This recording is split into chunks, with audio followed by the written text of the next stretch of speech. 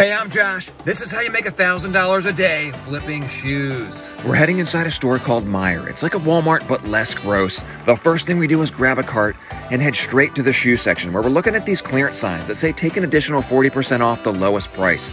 I'm looking at these Skechers shoes. They're marked down to $42, so they'd be about $25. We gave them a scan with the Amazon seller app. The buy box is $66. That's the current buy it now price on Amazon.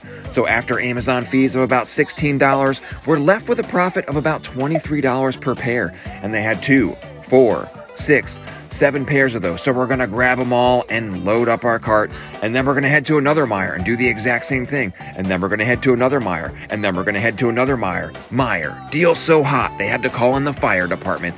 And that's how you make $1,000 a day flipping shoes. I'm Josh. I've got nothing to sell you. I'm just out here flipping shoes. Yeah, get it, girl.